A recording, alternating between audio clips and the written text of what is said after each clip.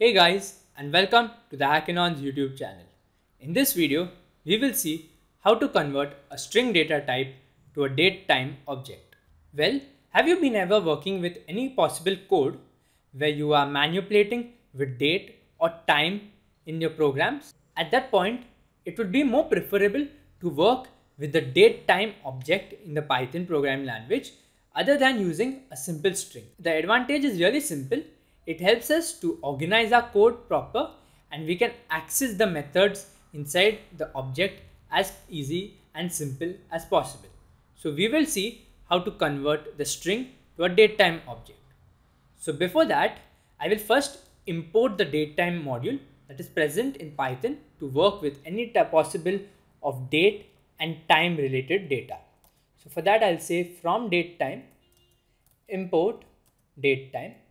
Now, first I'll create a date string. So I'll call it a date underscore str, just string, and the date will simply be, and I'll just write 4th March 2002. Okay. And now first thing is I'll print the data type of the variable. So I'll print type of date underscore string. And now what I'll do is I'll make use of the datetime object. So before that, I'll just print it. So as you can see on the output window, it says class string, which is fine up to now. Now I'll create the datetime object. So I'll say date underscore obj, which is the date object, is equal to, now I'll create the datetime class using the module, and then I'll make use of something called as strptime function. So basically the strptime method used to create datetime objects. So for that, I will say datetime dot strptime, and that's it. It will simply take in two arguments. The first argument will be the string, and the second argument the format in which the string is present. For that, so what I'll do is first I'll take date underscore str and now the format. So basically any possible type of date that you want to present will be the format specifier of %d.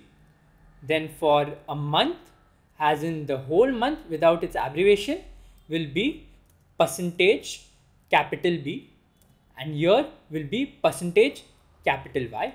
It's as simple as that. Now what I will do is I'll simply print the datetime object. So I'll say date underscore object, and below that I will also print the type of the data. So I'll say print type date object. Okay, let's run the script, and wonderful, we get the required statement. So first is the print statement from the line 102, which says class string. So we've got this method of text which says 2002 304 because it's ordered in the method of year, month, date, and it's everything formatted perfectly with these dashes which was not present right over here. So basically we have converted the string data type to a datetime object, and since we haven't specified any information about the time, that is why the time is simply formatted in the terms of 0. Well, we will see how to access the method of the time. So for that, what I will do is I'll put some specifications here. So in the date string, I will say 9:15:34. Okay. Now let's see what happens. So basically this is 9 hours, 15 minutes and 34 seconds. So we have done all that. And also we need to specify now the format specifiers. So for hours it is %, then for minutes it is %m, another colon, and then %s, which is seconds for seconds, as simple as that. And let's print this now and check the output. So wonderful, we see now that the time is also present and the data types are also visible on the output screen. So if you're figuring out how do I know all these specifiers and how am I able to format them appropriately, well, the answer is really simple. You can make use of the Python docs present when you install Python from the official website. To access that, you simply need to go to the search section of your computer and search for something like Python manual. So as soon as I type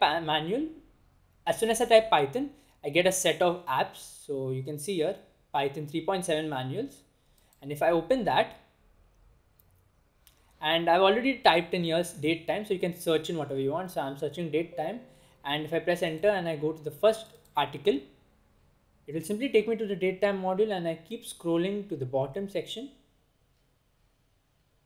where I will find all the format specifiers. For example, %A is the weekday as a local's full name. Then the %D that I took was from here, day of the month, etc. So you can check out this format specifiers and include them in your code. Well, that's it from this quick video where we've seen how to convert a simple string to a datetime module. If you like this video, don't forget to drop a like, and if you've got any queries, drop them down in the comment section. And we'll be back soon with more fun and interesting videos.